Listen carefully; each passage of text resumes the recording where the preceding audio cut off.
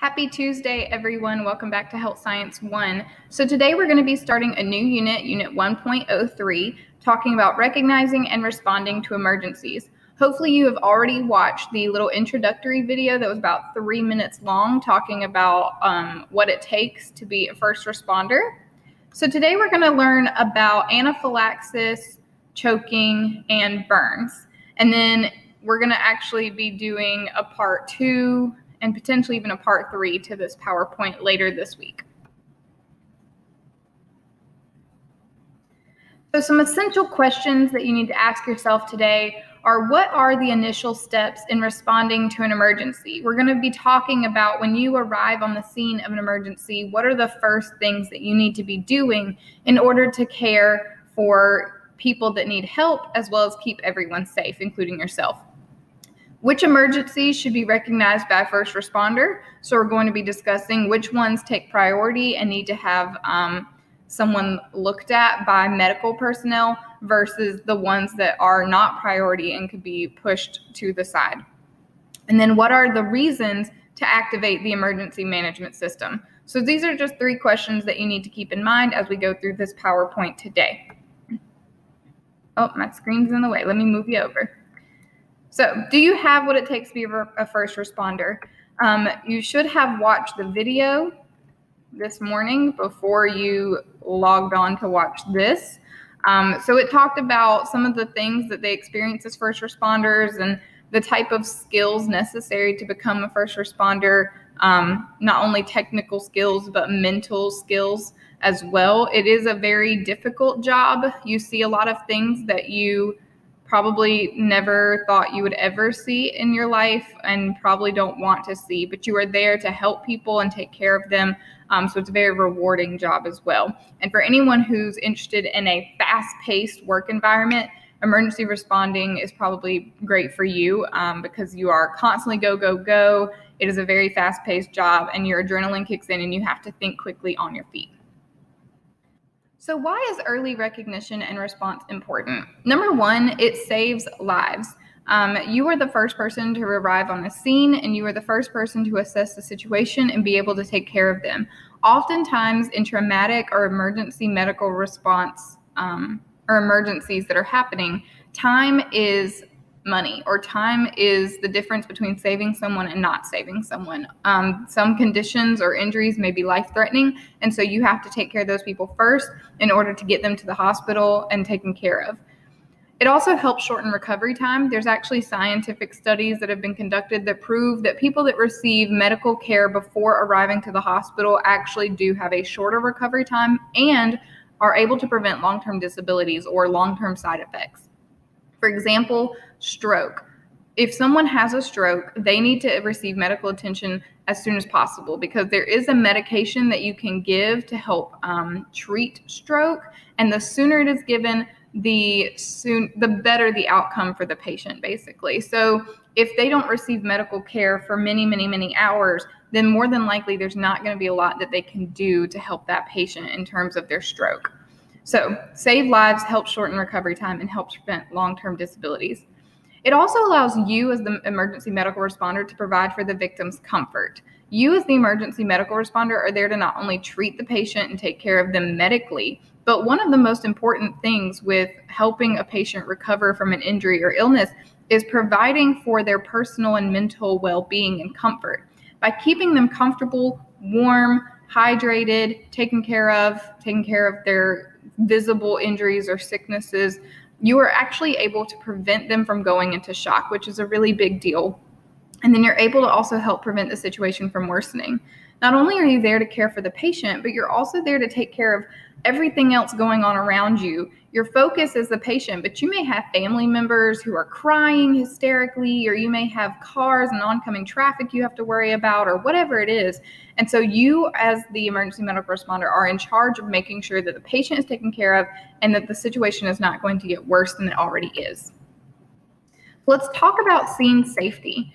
Before attempting to render any first aid, you must ensure that the scene is safe, not only for the patient, but for yourself as well. You want to keep yourself safe while you are doing your job. So you must always look around and check for safety for yourself and safety for the victim. And you cannot help anyone if you become the victim yourself. This is really important to remember because, for example, you may be dealing with a traffic accident. If there's still oncoming traffic coming, then you're at risk of injuring yourself. And if you become injured, then you're not able to fulfill your job. They're going to have to call for backup. It's a whole situation that you want to avoid. Never put yourself in danger when trying to help others. So if you look at this picture here, you can see that there was a traffic accident, but I want you to kind of look around and see if you can find all of the different situations that could potentially be hazardous, okay? So just take a moment and look and see what you think could be a hazard in this scene, and then we're going to talk about it. I'm going to give you like 5 seconds.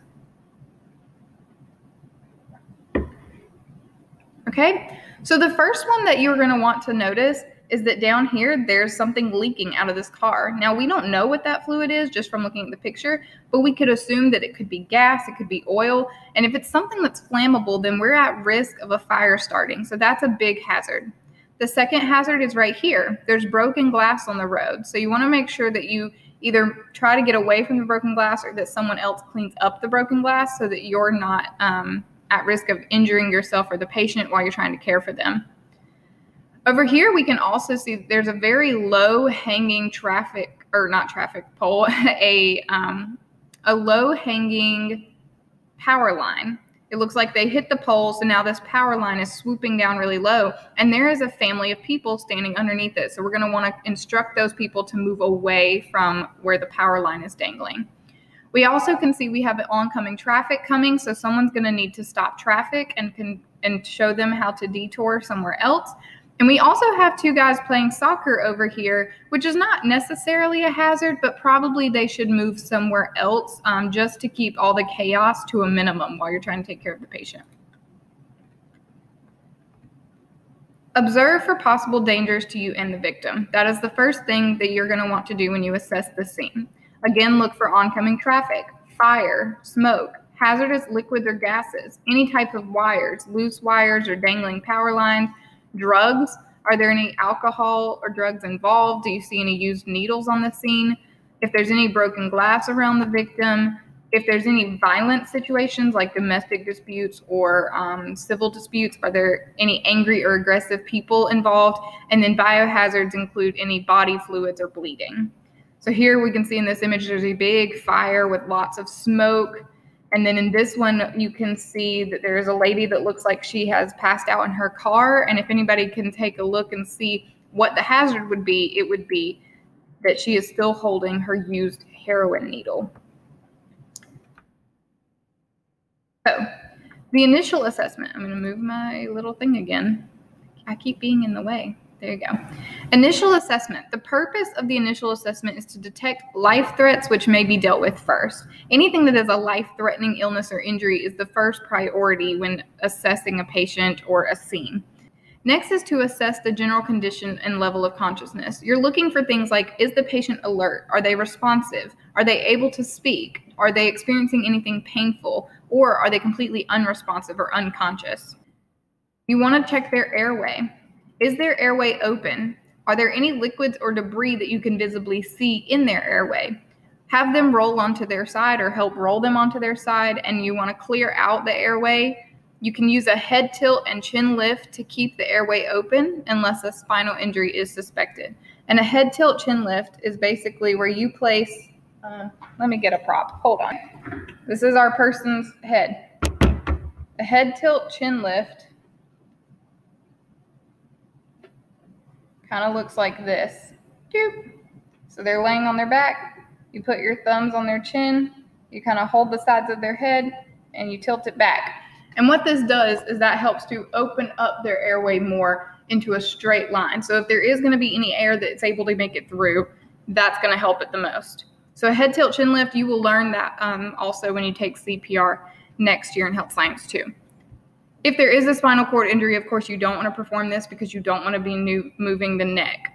So if you suspect that there could be a spinal cord injury, you would not use this. Breathing, you want to place your ear next to the victim's nose and mouth. And while you are placing your ear, here you go, Placing my ear here, I'm also looking at their chest. So if they're breathing, I'm going to feel them breathing, I'm going to hear them breathing, but I'm also looking at their chest to see if I can see the chest rise and fall. And then circulation, you're going to be checking for pulse. Typically, on an adult, you are taught to check for carotid pulse if they're not breathing and radial pulse if they are breathing. So carotid is in your neck. So everybody take 2 fingers and go ahead and try to see if you can find your carotid pulse. There you go. Okay. And then take 2 fingers and see if you can find your radial pulse. It's going to be on your thumb side. Okay. So again, carotid if they're not breathing, radial if they are breathing. And then during this time, you also want to look and see if you see any uncontrolled bleeding. Sorry, uncontrolled bleeding. Okay, let's talk about the Good Samaritan law. It provides legal protection to people who give reasonable assistance to those who are injured, ill, in danger, or incapacitated. Basically, this means that if you were to step into a situation where someone is injured, ill, in danger of some type, or incapacitated, meaning they're unconscious or unable to care for themselves, and you step in to help, then you are automatically protected under the Good Samaritan law as long as you are providing reasonable care.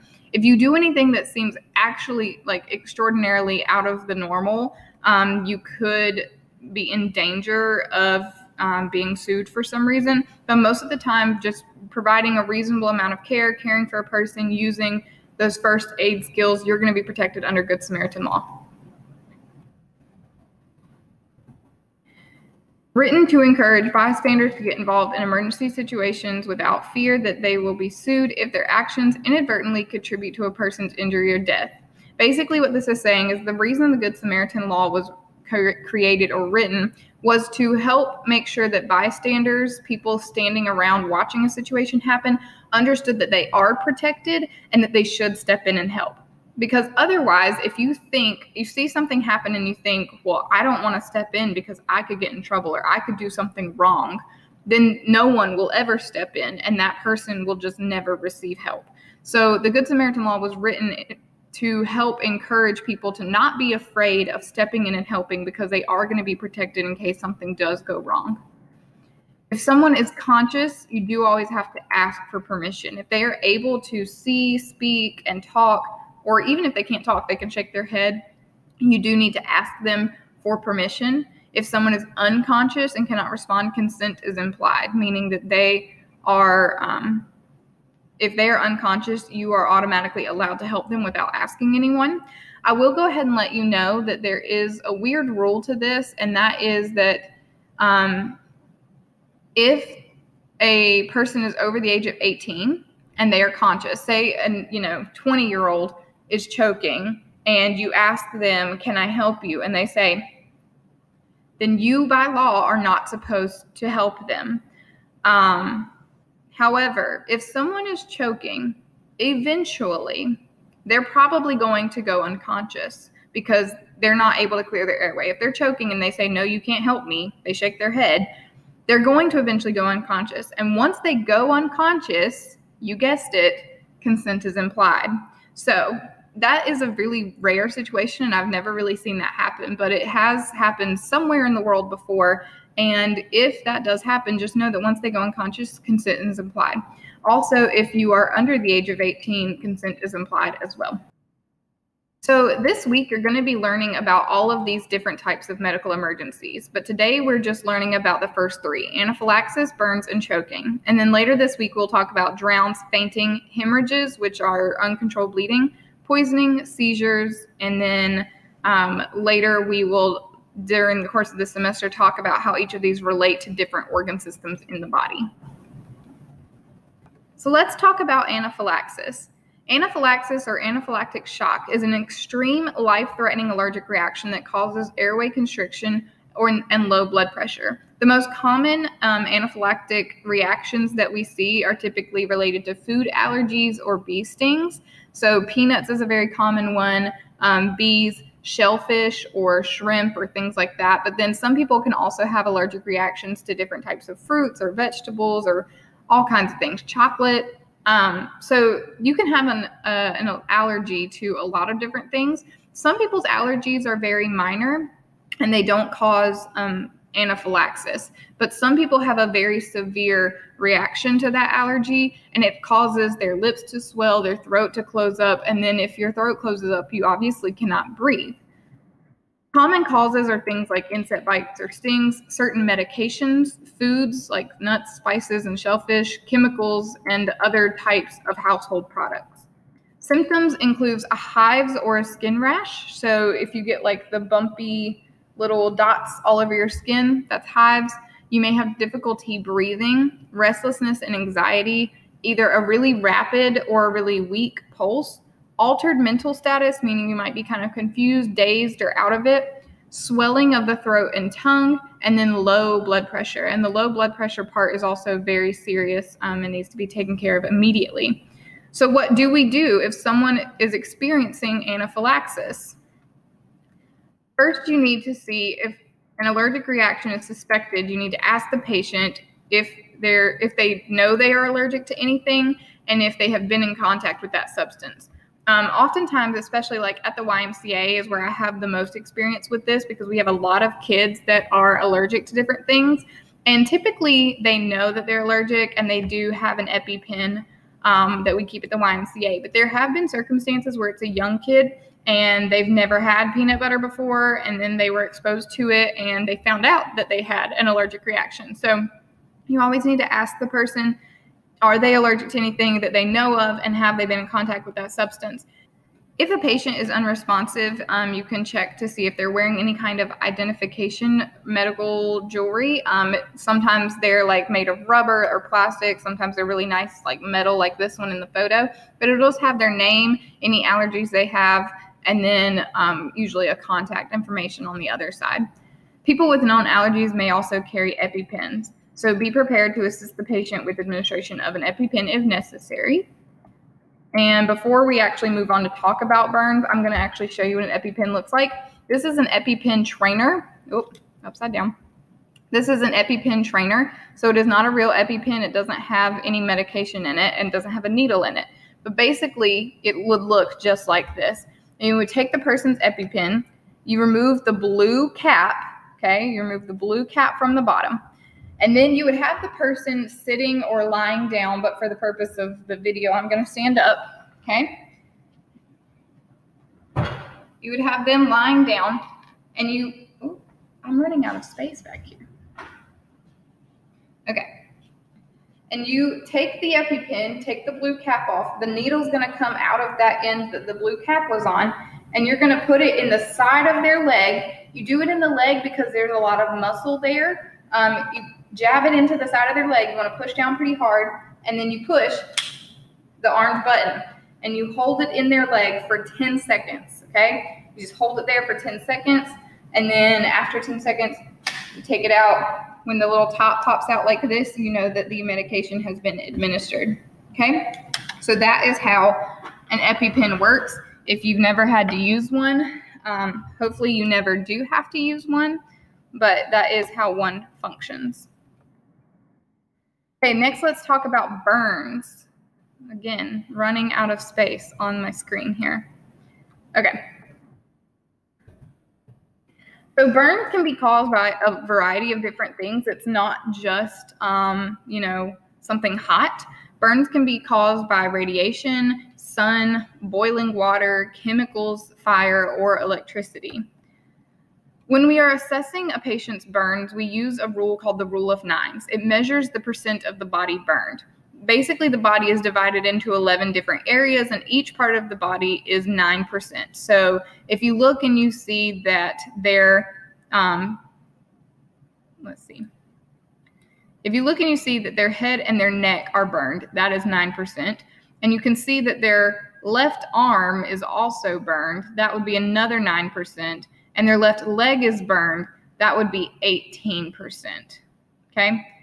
So you add that up, 9 and 9 is 18, 18 and 18 is 36. So 36% of their body is burned, okay? It does take some getting used to and studying this page, to get the math right, but it's a really good way for emergency medical responders to kind of estimate how much or what percentage of the body is burned before they bring the person into the hospital.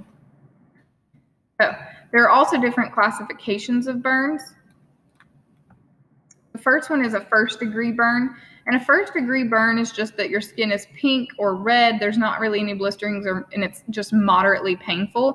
A first-degree burn would basically be like a sunburn. It means that you've only burned really through the top layer of the epidermis, as you can see here in the photo in the top corner. A second-degree burn involves lower layers of skin, and it can have redness and blistering. So a second-degree burn means we've gone a little further down into the dermis area, and we'll start to actually see those white blisters pop up on the top of the skin, and typically more painful. And then a third-degree burn involves the epidermis, the dermis, and the subcutaneous layers. Loss of skin and blackened skin may appear and may be life-threatening. So down here you can see the third-degree burn. It is black, like charcoal. Some of the pieces of skin might be falling off. So what do we do to care for burns? If it's a minor burn, you're going to want to cool the burn under cool running water. Do not ever put ice on a burn. That is only going to make it worse. You just want to have cool running water, like out of a faucet. You want to also remove any rings or other tight jewelry or items from the burned area. So for example, like I have a ring on. If I were to burn my hand, I would want to get that ring off immediately because my finger is probably going to start to swell, and you don't want this stuck on your finger while your finger is swelling. Also, you never want to break any blisters. You want to wrap them in a very loose gauze to protect the blisters, but you do not want to actually try to pop them or break them. This could lead to infection and cause them to not heal as well as they should. For major burns, you're going to want to call 911. So anything like a second or third degree burn, you're probably going to want to, definitely a third degree, depending on how bad the second degree burn is or how much of the body it is affecting. You're going to want to call 911. In order to protect from further injury, you also need to make sure that the source of the burn is off before you approach. So if it is an electrical burn, then you're going to want to make sure you turn off whatever is the electricity is running through. You also want to make sure the person is breathing, and do not place large burns in water as they may cause hypothermia. Oh, and watch for shock. Okay, so let's talk about choking. This is our last topic for today. Choking occurs, of course, when an object gets lodged in the throat and is blocking the flow of air. The universal sign for choking is this. It's the hands grasping the throat. But, of course, not all people will do this, but this is typically like your first instinct if you're choking. You need to always ask the person if they're choking. They're doing this. I just walk up to them and say, "Hi, my name is Emily, and I am a first responder. I'm trained in first aid. Can I help you?" And they'll do this. If the person is able to speak or cough, like they say, "Yes, you can help me," then you need to just stay with them and encourage them to continue coughing because they'll probably be able to dislodge whatever it is on its own. It also is a chance that they could become worse, so you definitely need to be there to take care of that. Other indications of someone choking is the inability to talk. If they're having difficulty breathing or they're making noisy wheezing sounds, if their skin, lips, or nails start turning blue, if their skin appears flushed and then it turns pale or blue, that could be a sign that they are choking because it turns flush because they panic, and then when they start to lose air, then it starts to turn blue. And then, of course, if they go unconscious as well. If the person is choked, you need to help them with the Heimlich maneuver, or what is also known as the abdominal thrust. And we're going to talk about that here in a second. Okay, so the Heimlich maneuver or abdominal thrust, you take your fist, okay? You want to put thumb side right above the person's belly button, okay? It is totally fine if you want to ask them, "Hey, can you point to your belly button for me?" Because what that does is it helps them to remove their hands, get them away from their throat. They point to their belly button, and then that lets you know where you need to place your hand. So you're going to place your hand thumb side right above the belly button. You're going to put your other hand around you're going to put your other hand on your hand, and you're going to be pulling in and up, okay? It's kind of like a J shape, in and up, okay? So you will do that 5. In CPR, you'll learn how to do this properly, but you basically do the Heimlich maneuver 5 times, and then you bend them over and you hit them on the back 5 times, and you go back and forth. If you're doing a Heimlich maneuver on a pregnant woman, you can always go further up on the abdomen. And if you're doing Heimlich maneuver on someone who is really small, like a child, you want to crouch down and get on their level. Also, if you have to do it on a person who's much taller than you, you can ask them to get down on their knees and do it that way. We'll talk all about that more when we get to CPR and health science too, but these are kind of the basics. So that is anaphylaxis, burns, and choking. You have a few assignments you're going to complete for today, and then we will continue on with this lesson throughout the week. Have a great day, guys.